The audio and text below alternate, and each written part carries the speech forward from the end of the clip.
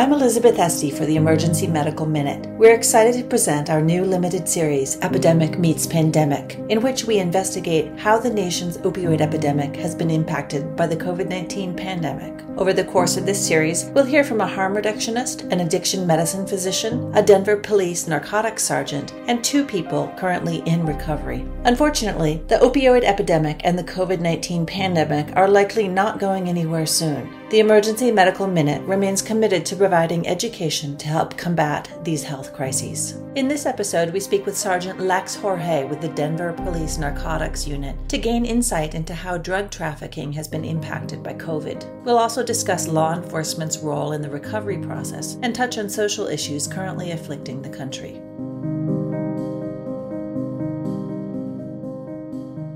We're so pleased to have Sergeant Lex Jorge of the Denver Police Department's District 1 Narcotics Division with us today to talk about the impact of COVID on narcotics policing. We so appreciate your taking a moment to speak with us at what has to be a challenging, busy time for you. I wonder, could you introduce yourself and tell us how you came to law enforcement and what your path to working in narcotics was?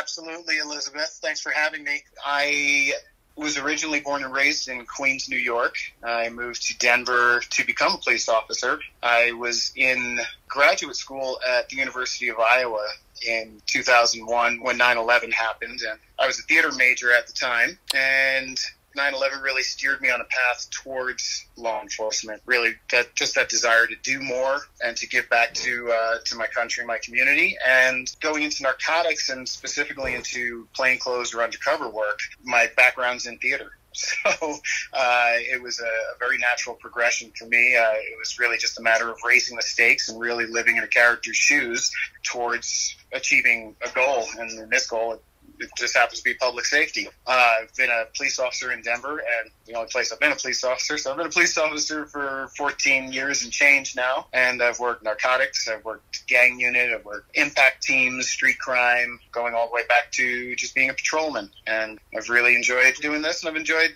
supporting the people of Denver and keeping this community safe. They've accepted me as an adopted son of the city, and I'm very grateful for the city. So that's where I stand. That's my basic resume. That's an amazing story, the pivot from theater to undercover. And I know we want to hear about COVID and the impact of COVID on narcotics policing, but I can't not ask, what are some of the roles you've played as an undercover narcotics officer? Oh, my goodness. Well, I'm one of those people that are lucky enough to speak 2 languages. So I've gotten to buy narcotics, I've bought guns, and I've secured prostitution deals and a myriad of other things in both English and Spanish. Gotten to do so all over the city and for a lot of different units. It's really too varied to put out there in terms of the specific individuals, and at the same time I think there's a level of discretion that I've got to keep there too. I'm not going to give away too many of my secrets. I'll probably willingly give more of the roles I played on stage than the roles I've played on the street.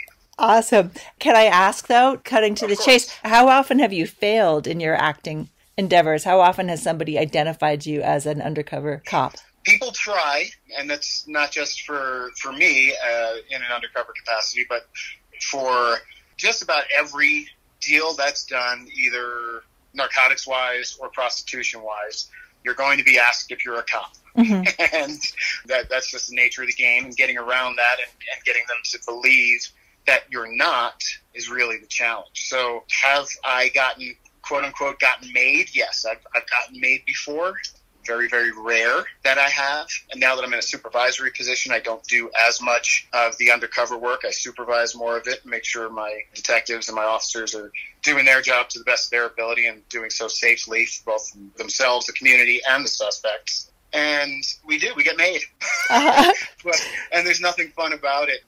You don't want to get made when the stakes are really, really high, when you're in the middle of a gun deal or a large-scale dope deal. So the last thing you want is to get made. That can get really bad really quick, and we avoid that, yeah. To say the least. And we also have a lot of safety measures in place, but that's a tough one. It's something that we all wrestle with in this business. Well, I'll certainly buy your book when you're retired and ready to spill all those secrets and tips and stories.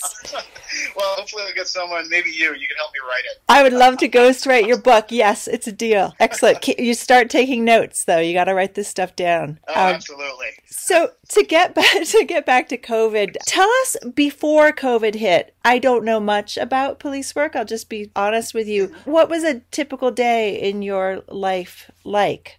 Really interesting how this worked out. The pandemic really hit home for all of us kind of right around the middle of March. I want to say March 11th, 12th, and 13th, I took a road trip with some family, and we had a great time. And by the time we got back, it was time to put our masks on, and we couldn't leave the house. So before that, we had a really, really major development in Colorado in terms of narcotics enforcement. We had our changes to the Uniform Controlled Substances Act of 2013. So back in 2013, we started changing our scale of how we charged people for narcotics crimes. And we said, you know what, the idea of taking a user, someone that is suffering from substance use disorder, and treating them with jail as a felony all the time really didn't make too much sense. This is not my quote, but I've used it many, many times over the years. Treating substance use disorder with jail is like treating pneumonia with Robitussin. We're treating the symptom, we're not treating the actual disease. Mm-hmm. So we made quite a few changes through the legal process, and we, on March 1st of this year, anything under 4 grams of most controlled substances, with the exception of, pretty much the exception is the date rape drug, GHB. Mm-hmm. Outside of that, everything is now a drug misdemeanor. And once we get over 4 grams, or we can articulate that this person is not a user, it's a dealer that's trying to poison our community, mm-hmm. then we step it up to a felony and we charge accordingly. I think it was a huge step for the state. It was a huge step in terms of reducing our social harms that we're seeing out on the street. But it was a huge adjustment as well for narcotics enforcement, and particularly a lot of narcotics investigators, some of which have been focused on charging as a felony for 20, 25 years. I have one in my unit that has been working for 30 years, and this has been his focus, and it all kind of got flipped on him. Mm-hmm. And as you well know, as we age, we don't always accept change as readily, and we're not always as easily adaptable. So my average day was really coming into work, getting our casework sorted out early on in the day. So the cases that were brought in by our uniformed guys overnight, if they made narcotics arrests, that type of thing, and we would go through the cases. We would supplement the case with the investigative end and see where it's going, how we're going to charge this individual, and then that would get sent off to the district attorney's office. From there, we consider getting to go out and play. We go out into the community, we take on different projects. A huge one that we did a couple of years ago, that was my first big one with this unit, was the Spear Boulevard corridor from with Colfax being the kind of ground zero, which is a stretch along the Cherry Creek Trail here in Denver that had at the time a huge heroin epidemic, really just right underneath our feet and in the creek bed area.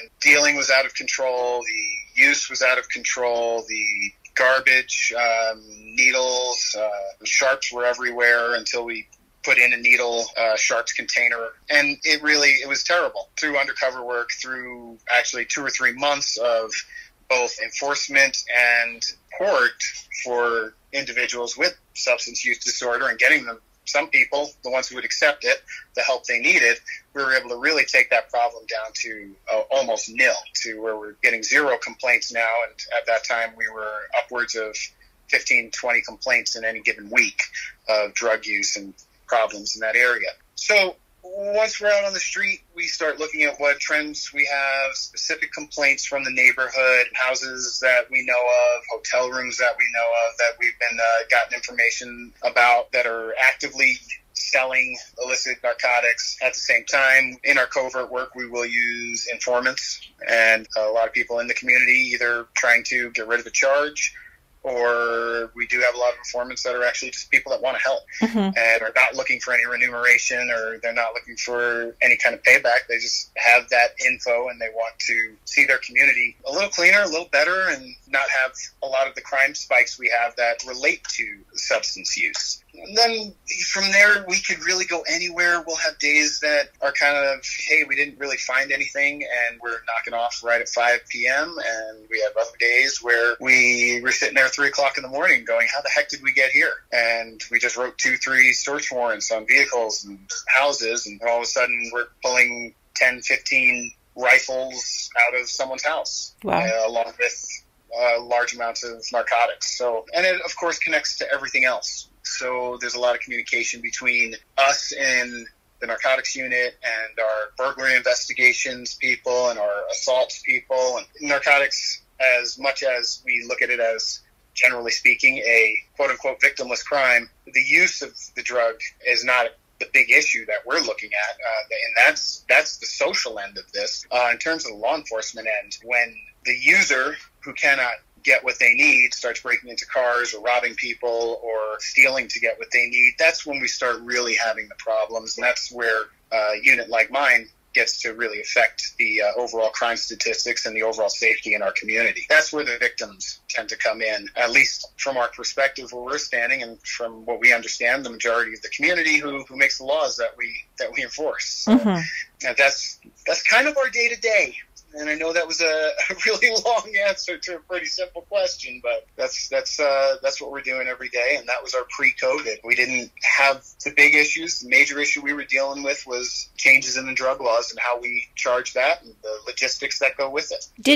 And that change, that 4-gram rule change, was pre-COVID? It was March 1st. March 1st. That's when everything changed for us, and we spent everything from June of last year, June of 19, to March 1 this year, really getting ourselves prepared, and kind of redefining how we do what we do in my unit. Also educating a lot of our uniformed components, because all of a sudden they're going to have to deal with this and file their paperwork differently. And the bigger issue was the logistics in it. There wasn't really any huge pushback about it should still be a felony, or that's not. We can comment on it based on opinion as much as we want, but we understand and we respect the fact that we don't make the law and we don't make the ultimate decision with the law. All we do is enforce it. We don't sit there and decide who's guilty, and we don't say who goes to jail. Hey, I wonder, I first read about a program in Seattle that I think Denver, the LEAD program, the Law Enforcement Assisted Diversion. How did that play into your pre-COVID experience with all this? The LEAD was a very interesting one. It was presented to us, and that one I will honestly say there was quite a bit of pushback. And before we go on, could you explain to our listeners who might not be familiar with that program what it was and is?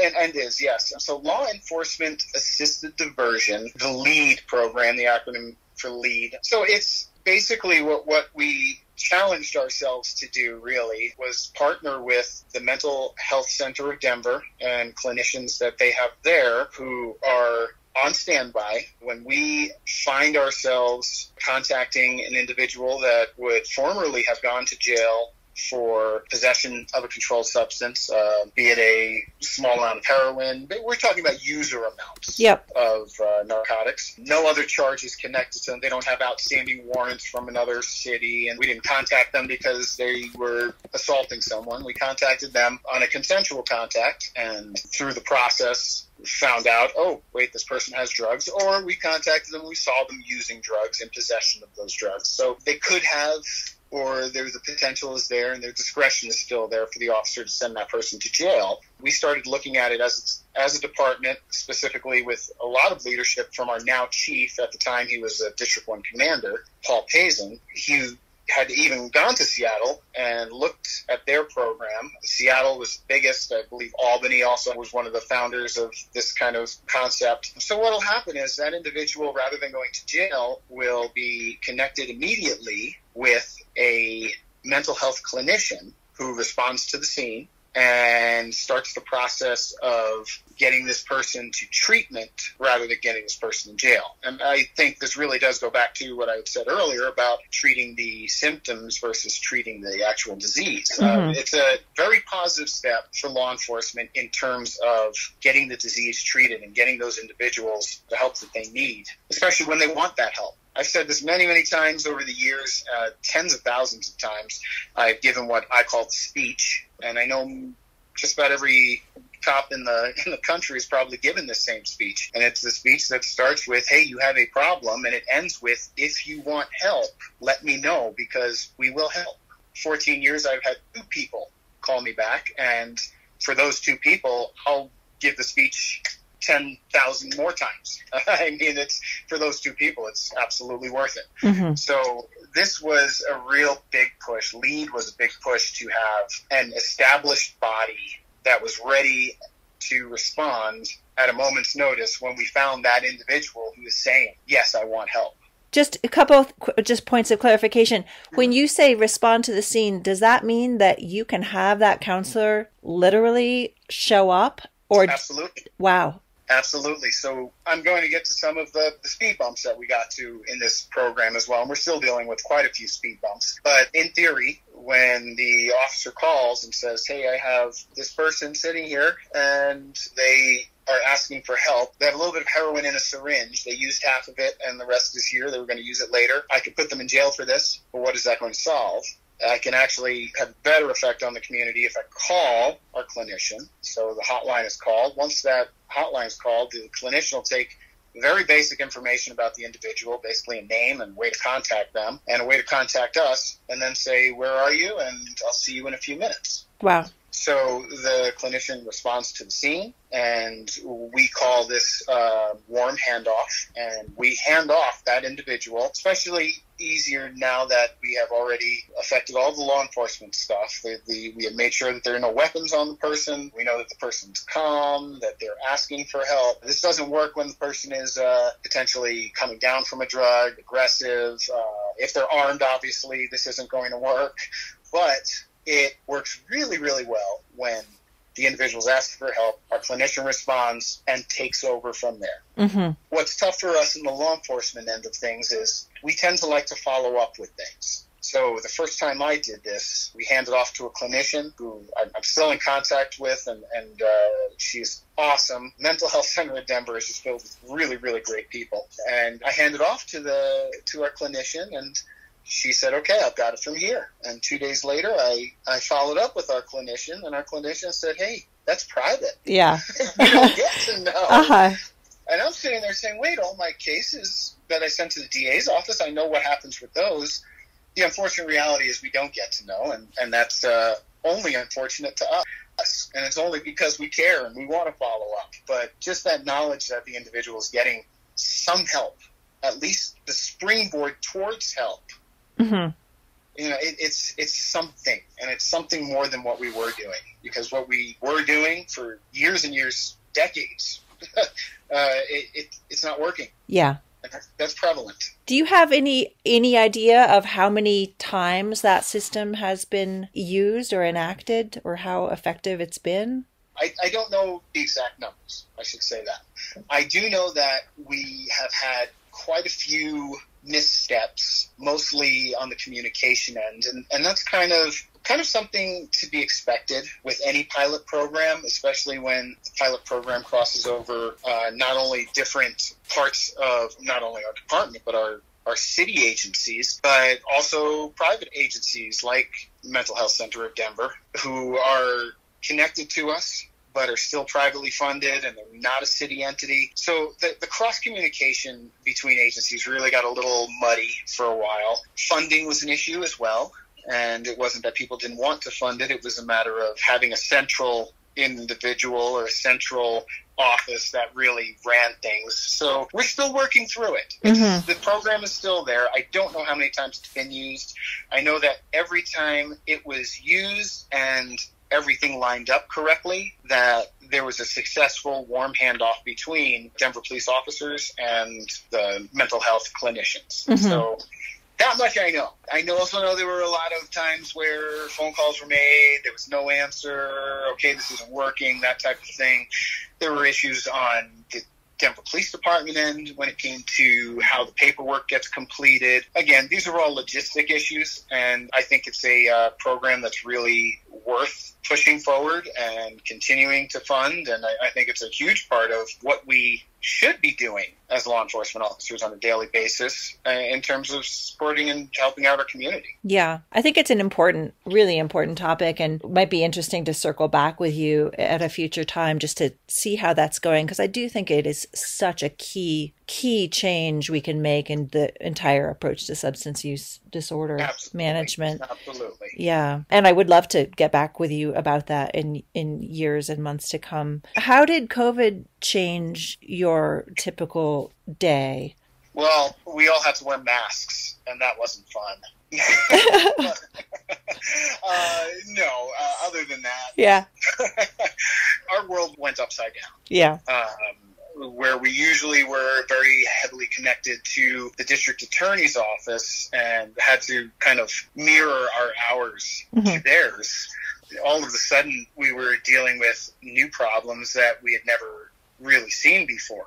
We've always had business burglaries at night. All of a sudden, our overnight business burglaries went up more than 600% in the city and county. And the quick fix to that was we have plainclothes undercover guys that we can put out there. So our hours, which were 9 to 5, at least technically 9 to 5 on paper, we're here a lot longer and they shift a lot. But all of a sudden we were working overnights and we were dealing with the same people. We're dealing with drug users and drug dealers, but now we're dealing with them in a different capacity. We're finding people breaking into houses, and then violent crime went through the roof within a couple weeks. The big movers of illicit narcotics in Denver were really showing themselves as being a lot of our local street gangs. And when the street gangs are really becoming public about that, it's an organized crime movement. So it became very connected to violent crime. Narcotics became very connected to our property crimes in Denver. We're seeing 100 upon 100% increases in these things, and the way our tactics had to change in terms of, as a department and as a unit, in terms of how we were going to deal with these problems. So our hours changed. All of a sudden we were dealing with a lot less people, and everyone could see us coming because there was no way to blend into a crowd. There's no way to blend in with traffic because there was no traffic and there was no crowds. So being able to really enforce our drug laws, being able to enforce all of our laws, because as a narcotic, even though we're a narcotics team, we're not going to drive by someone breaking the law because it's not narcotics. Right. We're going to stop and we're going to keep people safe. We're going to take care of the business we have to take care of. And in this situation, it became very difficult to do so. We had to change tactics. We became much more reliant on some of our technological features, such as placing rapid deployment cameras in areas that were getting hit the hardest. We were arresting quite a few burglars, and what we noticed, as we did in the daytime, but with the business burglaries, what we really began to notice was all of our burglars were also in possession of either some kind of narcotic or some kind of drug use paraphernalia. So, as I said earlier, we're constantly crossing over between our drug crimes and our property/violent crime. Oh, so wait, I have to pause you here for a second because I'm absorbing. I appreciate you doing it. I'll keep talking to you. I'm just absorbing this information. So, just correct me. A 600%, so a 7-fold increase in a small business or business burglaries at night. Yes, and it was over 600. I don't have the exact number, but last I was told we were at 600+% overnight business burglaries in Denver. And point 2 I picked up there was that you just said, I believe, that pretty much all of the burglars who were apprehended had evidence that these are property crimes that are designed to fund a drug habit. Am I reading? Yes. Yeah. Absolutely. Either to fund a drug habit or to otherwise support that drug habit. When it comes to burglaries and theft from motor vehicle, which is also went very, very high. So basically people breaking into cars, stealing things from those cars. Those sorts of crimes, in my experience, we generally see a connection to narcotics use. But, okay, so now what I'm stuck on is why suddenly? It could not be that there were suddenly 6 times the number of people using. Is this a moment of opportunity, or is this drug users losing their jobs? Can you explain?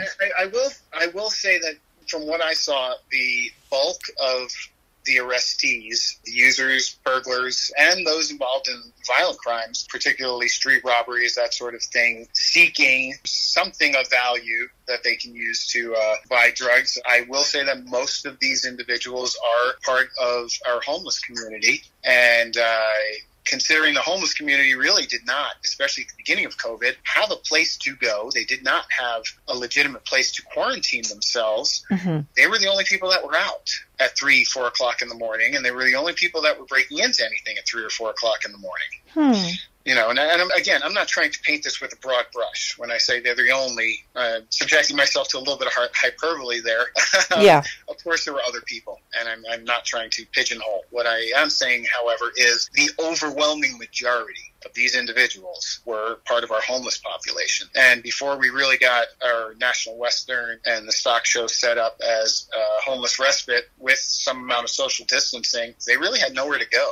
Mm-hmm. And big concern was, with COVID, how quickly is this going to spread through our homeless population? Mm-hmm. And I would imagine 30, 40 years ago, we would have had a different response. But in this day and age, we do see this in Denver in particular. As in my conversations with our command and our standpoint as police officers, they are one of the most vulnerable, if not the most vulnerable population in Denver to crime, to disease, to social harms like substance use. And a lot of cases, that's what got them there. In other cases, it's a way of self-medicating. So we understand that now. We see that, and it was a very big problem. And since starting some of our shelters and enforcing a lot of the overnight stuff, we've seen our burglary numbers go down. We've seen violent crime hold pretty steady, but hopefully we'll see that on a downward swing. But these were all elements that the homeless population was very tied into. And since they were taken care of lastly, mostly because most of the homeless population doesn't have that ability to take care of themselves, they really kind of got the short end of the stick on COVID because there were a lot of arrests and they were the only ones out there. Yeah. We weren't targeting them. It was just that was the crime. And we catch people committing a crime, we don't really have too much of a choice. Yeah. I can imagine at the same time that it must be really frustrating, or that there might be times that you feel that police are being asked to do just everything from, managing addiction to homelessness to untreated mental illness to youth violence. It's a tall order what you're being asked to do. So I spoke a little bit earlier about how we evolve as police officers and as a law enforcement agency and as a law enforcement community nationwide. Let's face it, look at the elephant in the room. We're looking at major change right now, and especially in the current climate and considering what we saw just recently in Minneapolis. Most police officers, if not almost every police officer I've spoken to that has seen the video of George Floyd is sitting there saying, oh my goodness, this is not us. Mm-hmm. This is not what we stand for. This is what we do. I could never be that person. And how dare he put on a badge? Yeah.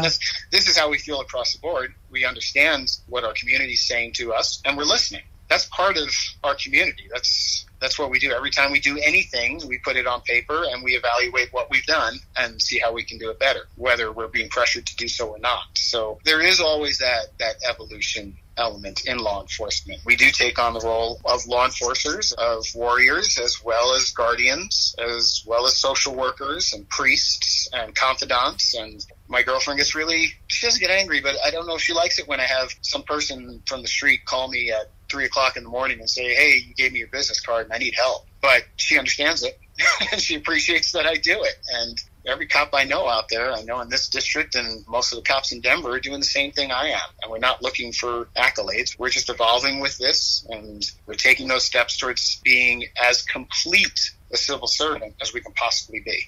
Yeah, and I would also imagine that makes for a much more satisfying career than playing a game of whack-a-mole of putting people in jail. Yeah, absolutely. We're not looking to arrest the problem. Yeah. We can't arrest a community problem.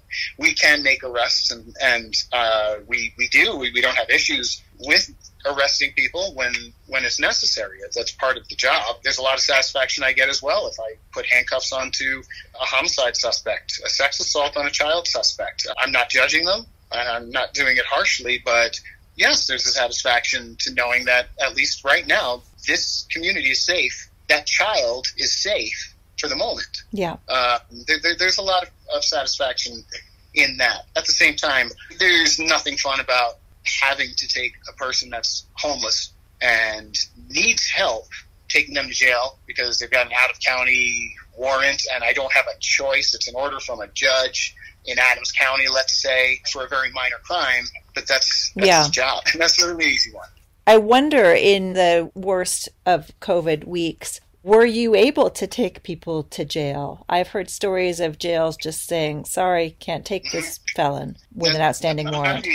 Right. I'm very happy you brought that up. That was a huge issue for us, and it's an ongoing issue. The jail, like any other area, any other enclosed space, has to really concern themselves with the spread of the disease. So most counties in the metro said, you know what, unless it's a violent felony warrant, we are going to say, let him walk, or her, and we will deal with it when we have better resources to deal with the problem. In most cases, these were lower level crimes, still problem crimes, nothing. I'm not going to say that these crimes were not important. They absolutely were. But if we brought a murderer, someone that's accused of murdering someone, alleged murderer, to jail, they weren't going to turn that individual away. We were going to take that warrant. But on the smaller stuff, it really was a matter of not only keeping our deputies safe in the sheriff's department that work in the jail every day, but keeping our prison population and our jail population safe. Yeah.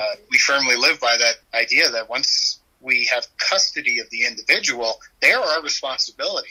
And not just their safety getting from point A to point B, but their health is our responsibility, which is why department, the city, and the taxpayers pay an exorbitant amount of money just in terms of medically treating individuals that are in jail or are going to jail and are in our custody. That's on us. We're making that decision, and I think it's an important one, but we really had to keep everybody safe on that one. Yeah. Made it very difficult out in the street because we were arresting people for the same crime within 5 or 6 hours of having arrested them previously. So in those weeks, and even now, I suppose, people who you apprehended for higher level narcotics crimes, drug dealers, did they go to jail or were they let go? Most of them went to jail, but it was for a very limited amount of time, enough time to process the individual. For some of the crime, even for higher level crimes, for example, possession of a controlled substance with the intent to distribute that substance, and the aggravator that the individual is a felon and had a firearm. Okay. So now we've got these aggravating factors. Now let's throw in that it was within 1,000 feet of a playground. So now we have a drug-free zone on top of that. So we have numerous aggravators. An individual that we observed dealing to other individuals, that person will likely be in jail where it would have been 3 days and arraignment, and then we'd see a bond placed on the person. During the COVID months, especially when it was March, April, we'd see that person go into jail, and it would be a matter of 10, 12 hours until morning to get arraigned because they would have to see a judge. But other than that, they would still get that PR bond, a personal recognizance bond, and then be out on the street again. We generally take a little bit of an issue with that, mostly because of the presence of a firearm. Once an individual's out there dealing drugs and they're telling the community by having a firearm that they are willing to hurt someone to protect that business, that we take exception to that. Yeah. I could see why. Yeah. Yes. Curious too about, the whole world has seen disruptions to supply chains. Yes. How have the disruptions, or have there been disruptions in supply chains of heroin, fentanyl, meth, everything? Been really interesting, I have to say. Cocaine, let's start there. We have had a huge increase in the price of cocaine, but we have not had an interruption in the supply. But I got information from an individual I know to be a drug dealer, specifically a cocaine dealer, and the individual said that everything is through the roof. He's got plenty of supply, but with people staying home, his demand has gone through the roof. So the dealers have been able to raise cocaine prices and still have that same supply coming in and the flow coming in while being able to raise prices and boost their business on the back end. Mostly in my research, most of what I found is that cocaine tends to come to the U.S. and to Europe over water routes. So it's coming in cargo, that sort of thing. Water routes and overseas trade has not been affected to the same degree that air cargo and ground cargo has. So when we start looking at our drugs that tend to come in by air, such as methamphetamine, the price has more than doubled and the supply has gone down to nothing. So that's been a huge one. Heroin, we've actually been seeing the price go up. My understanding is supply has gone down. However, our recoveries of heroin have gone up. Typically, heroin seizures tend to be fairly small, especially for a team like ours. We are a street narcotic team, so we specifically focus on the street trade. Once we start getting into major distributors, cartel stuff, that type of thing, that gets handed off to units with greater resources than we have. It's not something that we're going to look at as a long-term project. I don't have the resources to do it. I've got 5 guys. So we're not going to follow up on that kind of thing. With heroin, though, we've got such a huge supply of fentanyl, either in the U.S. or somewhere south of the border, because about a year and a half ago, with the popularity of fentanyl increasing, we started seeing heroin, particularly black tar heroin, which 95% of what we get in Colorado is black tar heroin. We were starting to see it all come back as more than 90% fentanyl as opposed to heroin. So the black tar you were seizing, you analyzed, and it's 95% fentanyl? 95% of what we were seeing come in was more fentanyl than heroin. Wow. So the amount of fentanyl in the heroin, and we all know in the production of heroin or methamphetamine or any other illicit drug that they're not making in a controlled lab, the additives are, you can throw a dart at a dartboard, figure out what the additives are, because it's going to be anything you can think of. From my research and people I've spoken to out on the street, fentanyl was introduced into a lot of the heroin a few years ago, mostly as a boost to get a couple people to overdose, which in turn would make the rest of the user population turn around and say, hey, that must be really good, he just couldn't handle it. And it doesn't make any logical sense to me, but I don't think it makes logical sense to most people. But within the drug use community, it made a lot of sense, especially when you're looking for a better high every time. So people started seeking the heroin that had fentanyl in it, and really brought us to this point where now we've got fentanyl pills that look like oxycodone, the M30 blue pills. We started seeing them at the end of last year. We saw during COVID, that was pretty much what you could get. So we had, in our department, it wasn't my team, but we had seizures in central Denver, not too far from downtown. I think they got 75,000 fentanyl pills that were made to look like OxyContin. Like OxyContin. Yeah. And it was 2 weeks ago. Wow. The amount of fentanyl that's out there is it's through the roof, to the degree that we're finding it in everything else. In terms of the land routes, I know that it really stifled a lot of narcotics coming up from over the border. That's why methamphetamine is so expensive right now and so hard to find. So we do find a lot of people going to other drugs just to get some kind of fix, to really get themselves going. And we see a lot of mixing drugs that we have not seen in the past. Heroin, cocaine, that was always going back to the 60s and 70s, that was a big deal. Yeah. But we started really seeing mixes of fentanyl and everything, fentanyl and meth, fentanyl and heroin. We started seeing mixtures of methamphetamine and heroin.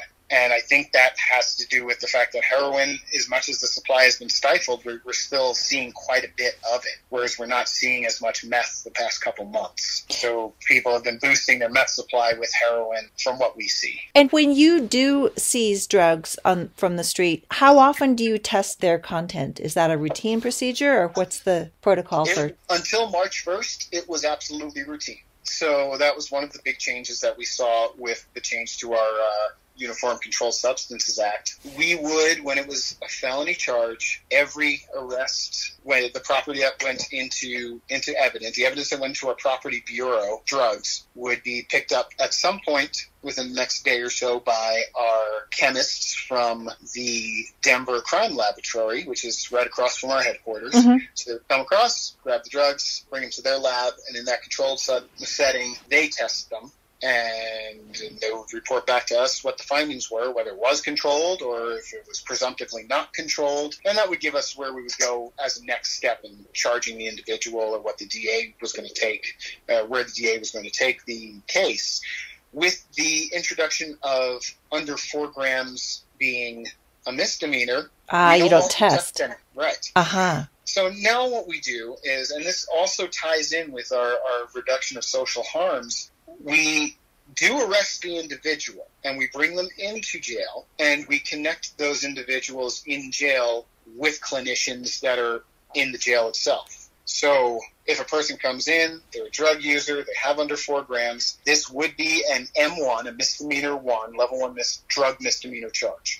They have the option right away of saying, hey, we'll just get rid of this case as long as you at least start some kind of treatment right now today. So the person does not necessarily have to finish a huge program, but the person does have to sit down with the clinician and say, okay, what are we dealing with today? Where are you in your addiction? Are you just starting out? Are you a high school kid that tried it for the first time? Have you been embedded in drug use for the past 30 years and your veins have collapsed? And, where are you in your substance use journey? And let's determine that and see what we can do and the next step we can take. In that situation, there's no reason for us to test the drugs because we're just going to destroy them anyway. We're not going to charge the individual in court. We're actually going to make their charges go away.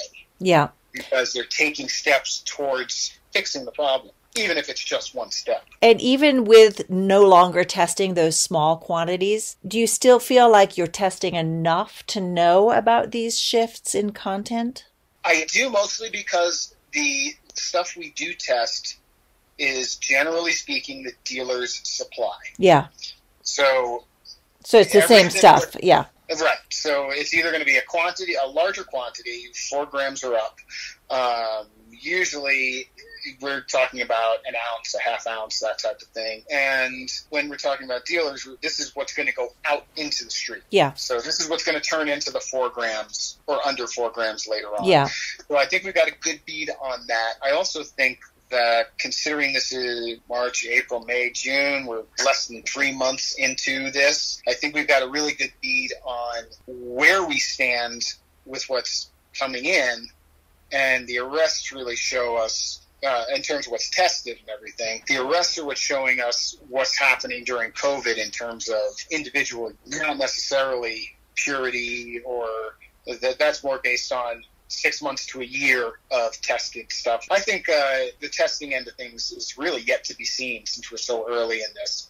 Just curious, I'm still stuck on the amount of fentanyl in what you're taking off the streets. Is that a change from a year ago, 2 years ago? That's a huge change. It's a huge change. Yes. Let's say 1.5 to 2 years ago, if we found fentanyl, it was a major, major deal. Yeah. We still didn't know quite what we were dealing with fentanyl. We had a lot of warnings on the front end, particularly about fentanyl that was finely ground and could be almost an aerosol and could be taken into the respiratory system and affect police officers very rapidly. Yeah. The fentanyl we have found, with the exception of once, we actually found that pharmaceutical grade, fine, super powdered stuff once in a lab where they were synthesizing some heroin with fentanyl. We've also found it in a pill pressing operation where they were making fentanyl pills. But for the most part, what we have found has already been processed. You can touch it.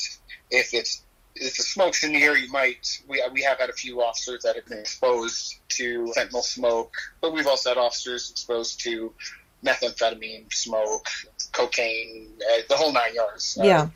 When we're around it, unfortunately, the exposure risk is huge. But we started understanding more about fentanyl and how it's synthesized into different drugs and the process. We never anticipated seeing what on the street is being called Mexican Oxy, which is the M30 fentanyl pills. Mm-hmm. We really noticed it when a college kid, I believe he was up here at Regis University, overdosed on an M30 pill. Mm-hmm. And he had been using different kinds of Oxy and Percs and Vicodin and that type of thing recreationally, but he didn't know what he was getting. Yeah. And it's unfortunate. I've gotten a lot of calls related to that. My unit right now has in the past and continues to work criminally negligent homicides where drug dealers have sold to users saying it's one thing when it's something else. And recent legislation, past few years, has given us the ability to go after those drug dealers and charge them with that homicide. And I think it's appropriate. Yeah,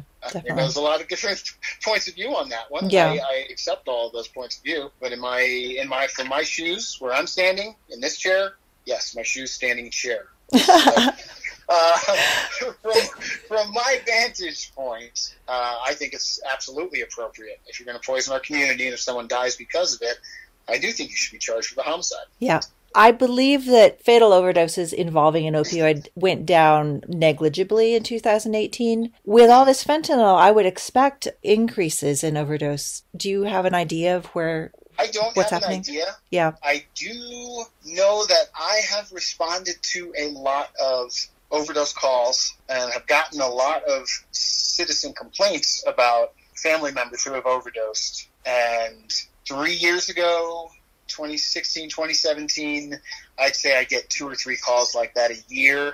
2018, about the same. Last year, I will say I was getting 2 or 3, maybe 4 calls a month rather than in a year on problems connected to overdoses, whether the individual overdosed and died or the individual was Narcaned and brought back or they survived the overdose. I was getting a lot of community complaints from users, recreational users, long-term users saying, hey, I've been buying drugs from someone for a long time and I never had a problem and then I overdosed and something was really wrong with this stuff and now my friends are all overdosing. Oh, so, that's fascinating. So people using these drugs would call you to lodge a complaint. Interesting. Do you follow up on those and contact the dealer? I would always follow up. Would I always get to make contact with the individual that sold them? No. A lot of times we weren't even able to identify the person other than he calls himself Brooklyn and he's got long hair. I don't know him. But I also think back to your remarks about a few moments ago that this is a marketing ploy, that if you have a few people who overdose, that signals to the community that this is good stuff. Right. And I think the dealers themselves even went overboard with that.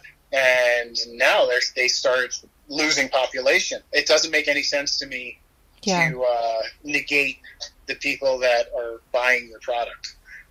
Yeah. It really doesn't. If you kill all your customers, that's a business model flaw. Exactly. Yeah. Exactly. This is really good, but there's a very good chance that it's going to kill you. The only thing that this is working for is the drug dealers here in Denver and the tobacco industry. But it's a similar concept as I see it. Why would you kill off the people that are paying you? Yeah. It doesn't make sense. Do you have a sense of how many people who use drugs know that there's fentanyl in their heroin? Is that common knowledge? At this stage of the game, it is. It is, yeah. When we contact people and ask if hey, do you have anything you're not supposed to have on you? Usually the people that have the M30 blue pills say, yes, I have a bunch of fentanyl pills. So they call them fentanyl pills. They ask for them as such. Interesting. And if they actually get a for real M30 blue pill, they will be very, very angry. It's a disappointment. Wow. It is. Yeah. Because now it's the expectation is that an M30 pill is fentanyl. It's fentanyl. And you can smoke that off of a piece of foil and it'll make for a good time for that individual. Yeah. That's what they're looking for now. Yeah. I guess one small, maybe slim silver lining here is that methamphetamine is way more expensive, just given how much harder lift it is to treat methamphetamine use disorder than opioid use disorder.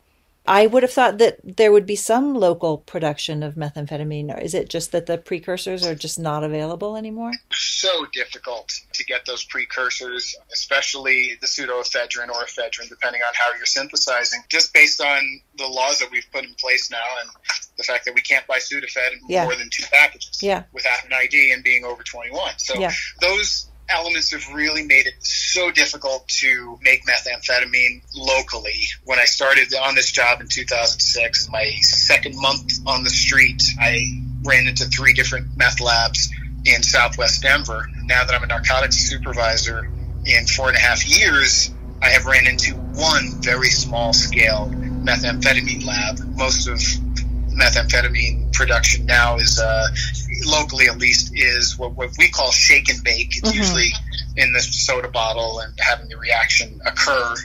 Really isolated. The danger is a lot lower. We don't get the explosions because it's just less material. So the explosions happen. They don't happen. It's then take down the whole house. Yeah, they're tiny explosions. Exactly. They're much more contained, but they produce much, much less. Yeah. And they're very, very difficult, very time consuming. And the process it's chemistry. It's very specific. They're not always successful. The individuals that put this together are not always successful, and they don't always try. So with the advent of legalization of marijuana in Colorado and a lot of other places across the country, production of methamphetamine in Mexico really went through the roof, and they can do it really cheap. They can do it almost legally because the precursors are not. They're able to get a hold of the precursors. It's just a matter of getting it over the border. Yeah. So that's the big holdup. I'm only assuming that there are large quantities of methamphetamine in locations right over the border that's just waiting to come over. Yeah. So I do anticipate as our borders open up, we're going to see an influx of meth, and I think I like the silver lining right now. I'm worried about what we have to come. It's not going to last. Yeah. Curious to know also about your perspective on, or if you've heard anything about Suboxone on the street. Is there any, maybe I'm naively, wishfully thinking that there's a way for people to sort of self-treat their opioid use disorder. Is Suboxone available? It is. It's available through quite a number of different treatment facilities, outpatient and inpatient, and we do see it on the street as well. We see it used fairly often as a bartering item. Unfortunately, a lot of times it's a bartering item for heroin or for fentanyl or for another opioid, but we're seeing quite a bit of it. So people diverting their Suboxone to trade for or barter for heroin or fentanyl? Similarly as they would with methadone previously and that sort of thing. That's not a new thing. Yeah. It's been going on for a long, long time. So my naive thought that people are treating themselves with daily doses is not something you're seeing? I'm sure that there are many, many people that are legitimately treating themselves and looking for that help. As you know, as well as I do, it's a very, very difficult road to take on your own. Yeah. And I would not suggest that to anyone. Yes, Suboxone, I hope, is a huge substitute that is going to help that individual, but I'd rather have the individual say, yes, I'm using Suboxone and I'm getting help, and I have someone that's out there that's looking out for me. Yeah. We were speaking with an addiction doc yesterday talking about the temporary changes to DEA regulations on take-home methadone. Have you been seeing any effects of that? Are you seeing more methadone being diverted or methadone overdoses? No, I'm not. I have not seen a methadone overdose in quite a while that I am aware of. Mm-hmm. I'm sure I've seen overdoses that I've assumed were one drug but ended up being another in the long run, but I've not seen any. No, I haven't seen any that were specifically methadone based. Well, that's good to hear. Are there other impacts of COVID on your work? Anything I haven't asked you that you'd like to share with our listeners? We were put in a tough spot with COVID. Everybody went home and we went on to 12, 15-hour shifts. So it was the reverse for for law enforcement. And it was tough, particularly dealing with the populations we deal with overnight. Protecting ourselves was an issue. This isn't looked at enough, I think, with anything law enforcement related. We choose to do this job, and we absolutely make that choice. Our families don't make that choice. They're stuck with us. Yeah. And the big concern for most of us was, how do we take care of our community, which is infected with a pandemic, and not take that pandemic home to a quarantined family? Yeah.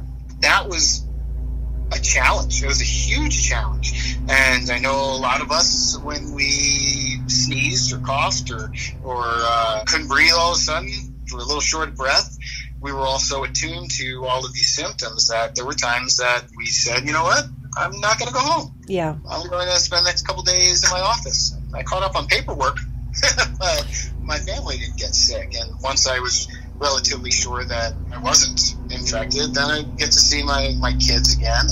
That was really, really tough. So you sort of self-quarantined from your family in your office? Oh, absolutely. Do you have a mattress? Did you sleep for those days, or? Yeah. Oh, yeah. Uh-huh. We found a way. Found a way. Wow. When we had, most guys were coming in with a bag so they could shower right away before they left the station. Mm-hmm. Then, of course, within the police station, we started to have to socially distance as well. Mm-hmm. So we couldn't have more than 2 people in the locker room at the same time. So showers became tough. Gym use became tough. And our physical health is hugely important. There are too many out-of-shape cops. Oh. So what we took home was a big struggle. On the street, it was really a matter of being community police officers, helping our community with just the day-to-day stuff, like getting to the supermarket, and kind of being a good example, wearing our masks, socially distancing ourselves, answering the questions as they came up. We really, we felt good for a while there. Yeah. We felt appreciated during COVID, or at least the first end of it. And now, of course, we're dealing with a little bit of psychological whiplash on our end. But that's kind of the nature of the beast in law enforcement. Yeah, well, although this seems like a particularly... Yes. I hope that in your career there will never be a harder year than this one. I hope in our country, there'll never be a harder year, because we're halfway through, and this has been a tough one. I think it's been a tough one across the board. Yeah, for sure. Well, listen, I so appreciate your time and your insights and just hearing about the last few months. And we'd love to have you back on the show if you're, again, willing to come back. And because I feel like I have 20 more questions I want to ask you, but I also want to respect that you have a lot of demands on your time right now. We do. I will say, though, Elizabeth, this is an important conversation, and more than likely those 20 questions that you still have are also important conversations. These are conversations we need to have, and if I can make myself available to you, to everyone that's going to be listening to this, and to the people in our community, I'm more than happy to do so. I'm obliged to do so. I'm here to help. Well, thank you so much. I would love to have you back on, and just because, among like the criminalization of substance use disorders, this is a huge question of how we go forward as a nation in dealing with substance use disorders, and your perspective on it is key. I wanted to ask you, because whenever you talk about Seattle, you got to ask about Portugal and sort of other countries, and right. And that would be a whole nother hour if you're up for it at some point. Oh, I'm definitely up for it. I think it's very positive stuff. This is kind of new for me. I recently started teaching, well, not teaching, but kind of instructing a half-day class on drug identification and drug dangers for social workers. So that's been a huge success. I've done it twice now, and I just keep getting great feedback about, hey, when can you come back? There are more people that want to take the class. It really started dawning on me that our social workers, especially our field social workers in Denver, they go to people's houses, and they're exposed to so many things that they don't know or understand. Yeah. And they have a great insight into the individual. And if they start seeing some of the telltale signs of substance use disorder, particularly when it comes to paraphernalia around the house, stuff that's happening with the kids, stuff that's happening with adolescents as they come into get exposed to more drugs and everything. It's just, they can help so much. Yeah, if they know what they're looking at. Yeah, and it really was about, it wasn't about, hey, we need your help and we're going to put people in jail. It's about, hey, don't tell us. We don't need to know. This is your job, and we want to make you more effective at helping people. We've got the same job. We just got different ways of getting from point A to point B. Yeah. I think also for physicians, EMTs, paramedics, everybody, particularly for physicians, I feel like, physicians latch onto opioid use disorder, partly because it has such a neat pathophysiology and it's treatable with methadone or buprenorphine, and it just seems sort of easy. But I think the impression I'm getting about the world is that people who have, over severe substance use disorders, it almost doesn't matter. Like it's okay. If there's no meth, you shift to cocaine or whatever's cheap. Right. And it's not neat. And the opioid epidemic is not something that we're going to solve with better access to methadone. Like there are way deeper societal problems here. Oh, absolutely. Absolutely. It's one of the things that I appreciated when everything got changed with the DSM-5 and it became substance use disorder. I thought that was just really appropriate because as we drill down and as we become very specific, and I get it in the medical industry, and I absolutely understand where our doctors are coming from and our insurance companies are coming from. But in terms of really looking at the disorder, it's almost an addiction to addiction. Yeah, and it's the consequence, again, don't get me going, but it's the consequence of a society where, a quarter of kids will be physically, emotionally, or sexually abused. I mean, this is not, because a lot of the work I'm doing is writing guidelines to limit opioid prescription after your hysterectomy. And it's just such a limited view of how people develop addictions. And just fascinating stuff. Thank you so much. You are the best. This was really wonderful. I so appreciate it. I just hope it does some good. Thank you. It will. Thanks so much.